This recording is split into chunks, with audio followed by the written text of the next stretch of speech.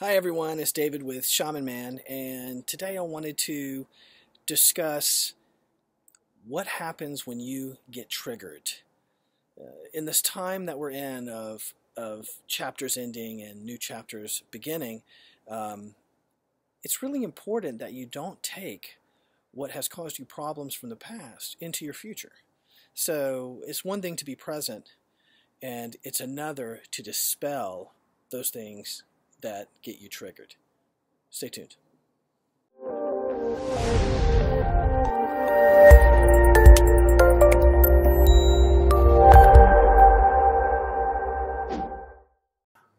Okay, so you're working through your day and you notice that certain events, certain people, certain circumstances create some dis-ease in you, make you triggered. You become irritable, you become depressed, you become frustrated, and then you start to take that out on yourself and on those around you. So what's happening with that? What does it mean to be triggered? When life throws you hooks that create this kind of imbalance in you, those are road signs that you have to look. Those are opportunities. Those aren't really bad things. We view them as a bad thing because they make us uncomfortable and they frustrate us.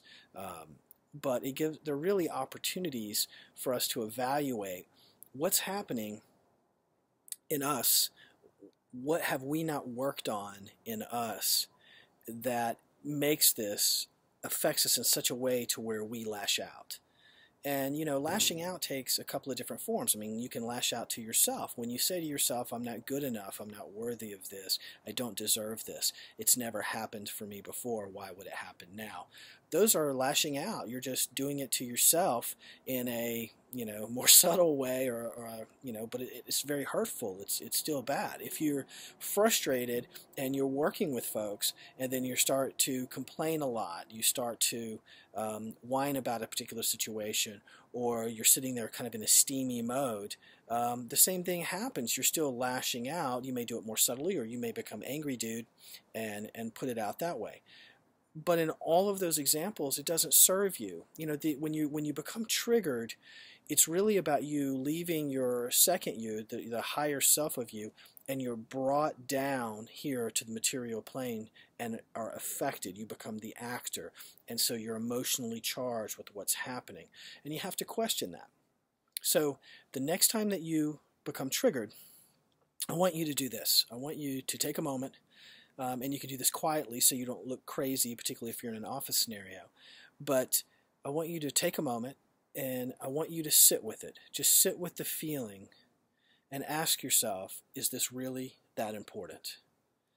Is what's going on around me that's triggering me, is whatever that has just happened that is creating this frustration, this anger, this whatever inside me, is it real? Is it really important right now? And take that kind of a 10-second moment to say, count to yourself, and just sit with it for a second. And what you'll find is you'll be able to dispel it much quicker. And dispelling it takes two fashions. It's the first is, how do you have it not affect you so immensely right now? How do you temper that? And then the second is, how do you remove it permanently so that you're not triggered again? And those are two different things, two different types of practices, but the first real stage for you is, how do you minimize its effect on you so that you then don't become here so much and lose sight of your goals, lose sight of you making progress, lose sight of yourself in this, where you get wrapped up in this emotion. So I hope that helps, and until we speak again, be well.